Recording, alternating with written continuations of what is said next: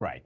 Right. You are a Grammy nominated composer. Your album Requiem for the Enslaved was nominated for the 2023 Grammy for Best Contemporary Classical Composition.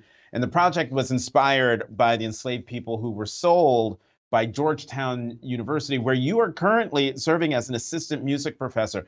Talk to me about that project and how uncomfortable or comfortable it was to write a piece that held the mirror up to the institution you work for. Yeah, when I joined in 2019, the university was already doing work to understand its role in slavery, and I wanted to join in the conversation on an artistic level, and so I went to the top, went to the provost, and said, "Hey, listen, I really want to write a piece about this," and they were supportive. They sponsored a trip for me to visit the plantations down in Maringouin, Louisiana, where many of those enslaved people were sold in 1838.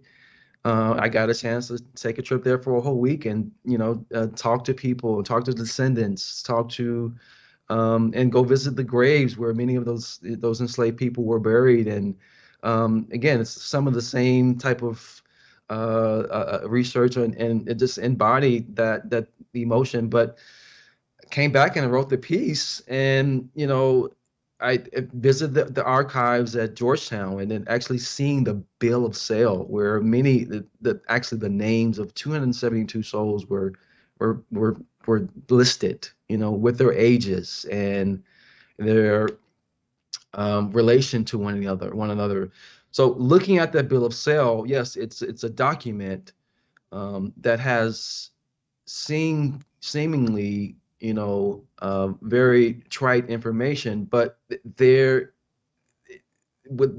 for me, there was story there. There was something. The humanity was in the document, and that's what I wanted to bring in the piece. It's to show, what is it like to be owned by a person, and to feel like you are not a human, and to be listed on the same document as wheat and barley, and having a price assigned to you. So that was, the goal of the piece is to honor these men, women, and children, but also to show how slavery is linked to systematic racism, Mhm. and can't get away from that.